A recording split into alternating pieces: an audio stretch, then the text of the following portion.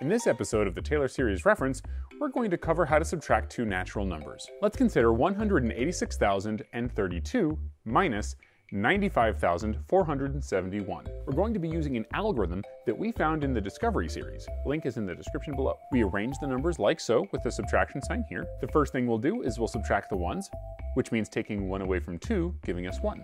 Subtracting the tens means we have 3 minus 7. The way we get around this problem is we're going to take value from the hundreds place, but there are no hundreds, so let's make some. We're going to take one of the 6,000s we have here, break it up into 10 hundreds, and then we're going to take one of those 10 hundreds and break it up into 10 tens. This will give us 13 tens. So when we take 7 away from 13, we're left with 6 tens. Now for the hundreds place, because we took one of our thousands and broke it into 10 tens, but then removed one of them, that leaves us with 9. And now we'll take 9 minus 4, and that gives us 5. For the thousands place, we have only 5 left, and we're taking all 5 of those away, leaving us with a 0. We run into a similar problem in the 10,000s place, so we're going to take the next number over, the 100,000s, and we're going to break it into 10 10,000s. Then we'll take that and add it to what we already had, giving us 18,000.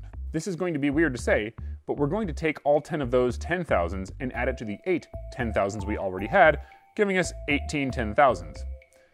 It might sound a little funny to say because I'm essentially taking each place value and naming it explicitly, but fundamentally it's the same idea all across the board.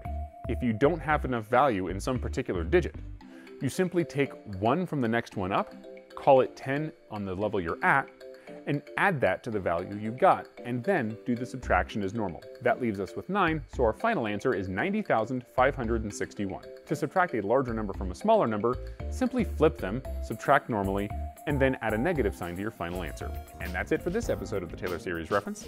Thank you to Origami for hosting this, and thank you to all of my patrons for helping make this possible. Thanks for watching. If you like this video, please click like and subscribe. If you really like the video, come on over to our Patreon page where you can get involved and see all the cool stuff we're doing.